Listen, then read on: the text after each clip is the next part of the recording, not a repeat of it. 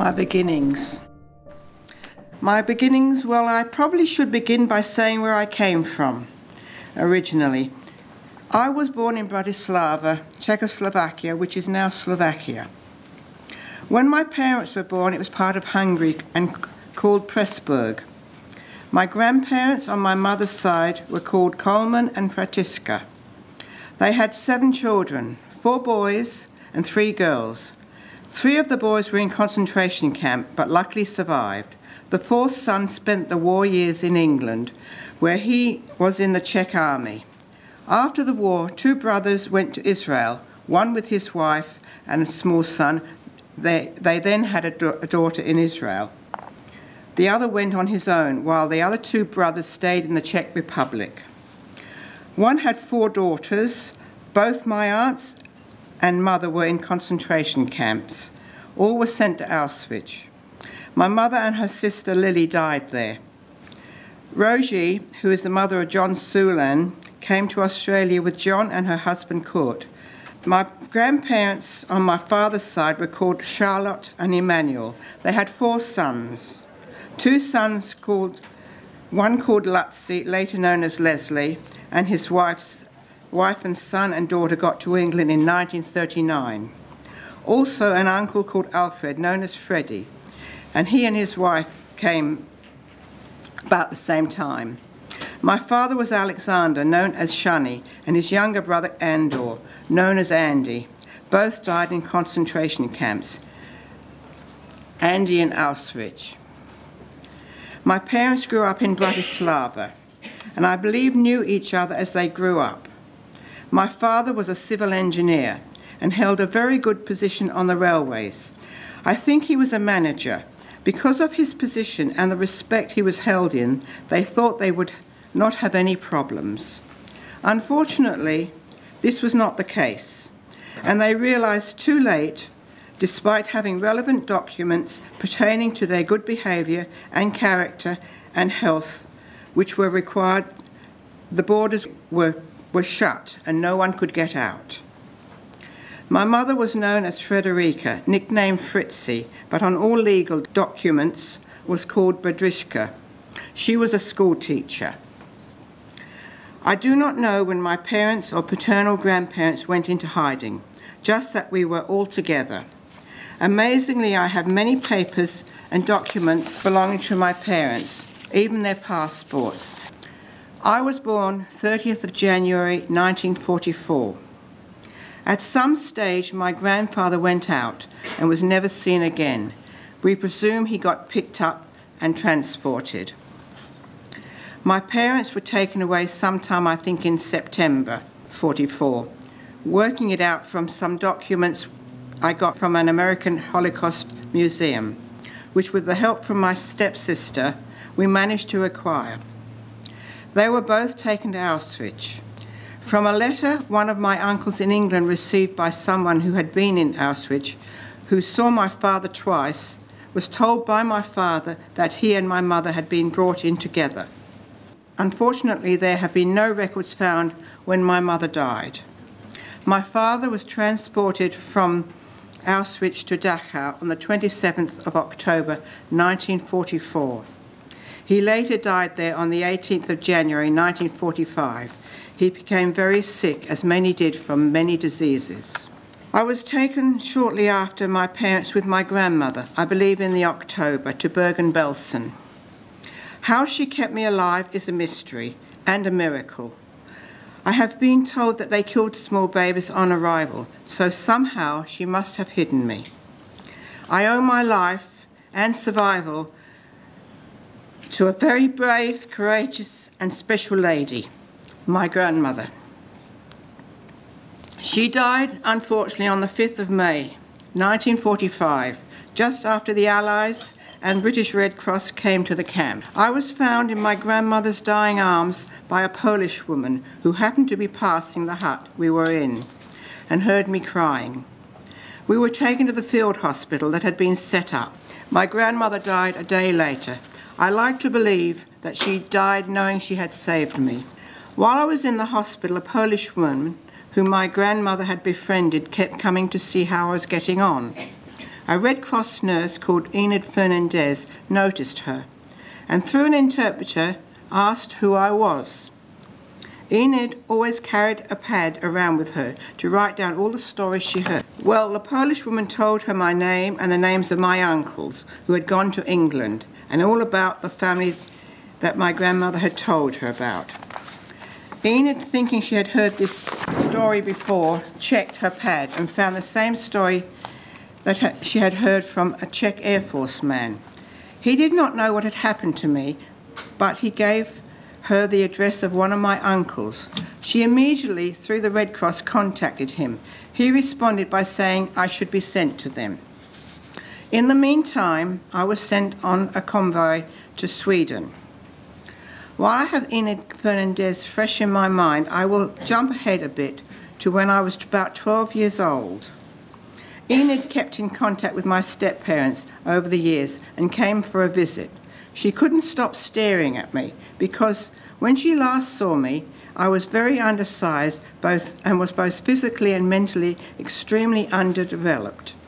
They thought I was quite retarded and maybe had, amongst other things, rickets, and here was a normal 12-year-old. I was sent to my Uncle Freddie and Auntie Renee, who had now 2 daughters, with only 16 months between them. I came in age smack bang in the middle. I believe at this time both uncles and families were living in the same house, as Leslie was waiting to go into his own. Unfortunately, I was quite a handful. Still, many emotional problems in communications, etc., so very hard to manage. It was decided I should not live with Renee and Freddie, but with my Uncle Leslie and Auntie Ditty. Their children were a lot older. Stepsister about 11 years old and brother about 8 to 9 years old. I was duly adopted when I was 5 years old. Not that I remember any of that, but funnily enough, I do remember going to the council chambers in a place called Kingston, which had a red carpet, and I stood with my step-parents behind a barrier, not realising I was being legally adopted. I thought we were on an outing. Growing up, I spent a lot of time with my other cousins, often staying overnight. We were very close, and I'm glad to say still are today. When I was about 10 years old, I was told I was adopted, which came as a big shock. I was given a silver locket with pictures of my natural parents in it. I think I was told how they died, but not a lot then. I was not told I was Jewish, as my stepfather had pushed his Jewishness aside, in fear, I think. In fact, to the day he died, he had no connection with anything Jewish. The weird thing was, though, the friends he had from Czechoslovakia, I realised later, are all Jewish. Whether they practice, I don't know.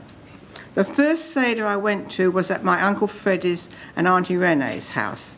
I remember sitting in amazement when both my step-parents read in Hebrew. When my sister got married, I was about 14 years old. She had 2 ceremonies, one in church and one in a register office. I knew by now I was Jewish, but did not understand then why my Uncle Freddie refused to go to the church. I left school at age 15 and a half and did an apprenticeship in hairdressing. When I finished my apprenticeship at about 20 years, and as my Aunt Rosie, who for years kept asking me to come to Australia, I decided to go. One of the reasons was that I hoped to learn more about my mother. The only snag was leaving my then boyfriend, Ray. But we both decided, we were both young, that I would go for 2 years then and come back eventually. But I got married instead. In the meantime, as I say, I met my ex-husband. I was very lonely and missed everyone, so for all the wrong reasons got married. But I have to say, 2 very good things came out of this. My gorgeous sons, Misha and Andrew. Misha, my eldest son, lives in Melbourne with his wife Kim, and now have a beautiful baby girl named Hannah, born in May. Andrew, my other son, lives in Adelaide, where he is a high school teacher, which he really enjoys. On the subject of men in my life, I should mention Gilbert, my long-time partner, who has always been a tower of strength and extremely supportive over the years. In 2004, Gilbert and I went to England and Czech Republic and Slovakia to try to locate where my parents and grandparents lived in Slovakia. My sister came with us. My Czech cousin Helena acted as interpreter. We found where my parents lived and the school my mother taught in, but drew a blank where our grandparents lived. Part of the problem being many of the names of streets were changed during the communist occupation, and many people suddenly had mental blanks about the events and residence of people in the war. As one old-timer proved, who said he had lived there all his life and never heard of Jewish people ever living there, even though there used to be a synagogue not far away. Last year I had an amazing phone call from Rabbi Kaminsky, who had received an email from a lady in London whose mother had looked after me in Sweden. The lady's name is Tamar. I immediately emailed back with my address and phone number. Tamar phoned the next day and asked me to phone her mother in Israel, which I did. Tamar's mother, Esther, had written a book about the children she had cared for while she was in child care establishments. I was the only one she looked after in her home. The book was written in Hebrew, so Tamar translated it into English and her son checked it over. While he was doing it, he noticed that his grandmother always expressed a wish to know what had happened to me. So he said, why not Google my name? And my name came up with the Adelaide Jewish Museum article I had done some years before. Here is Esther's part and how we came into each other's lives. Esther and her husband, Ziv Shalman, were on their honeymoon when he got a call to return to work as a boatload of people had arrived from the concentration camps. And his job was to help place these people in suitable accommodation and assist them in any way he could. While he was going through the hospital, he spotted me. I was a misfit, being so young, about 16 months, the size of a 3-month, so both physically and mentally extremely below my age and considered retarded.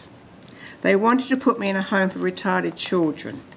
Ziv did not think this was appropriate and phoned Esther, who agreed to take me. He took me to their home. When I arrived, I apparently went straight under the table, where I stayed till I eventually trusted them. Esther did wonders for me. I was approximately 6 months, by which time I was still immature for my age, but able to function nearer my age. When I was taken from her to go to England, she was not given any forwarded addresses. Esther and Ziv have 2 children in Sweden and then emigrated to Israel, where she had 2 more. Last year, I went to Israel and stayed with one of my cousins called Naomi in Tel Aviv, and while there, went with my other cousin, her brother Mika, to see Esther, who now lives in a retirement village near Beersheba. We had a wonderful reunion, very emotional, but oh so rewarding. While I was in Israel, my Czech cousin Helena came over, so for the first time, 4 cousins who had never ever been all together met. And basically that, thank you very much, is my story, and I thank you very, very much indeed for listening to me. Thank you.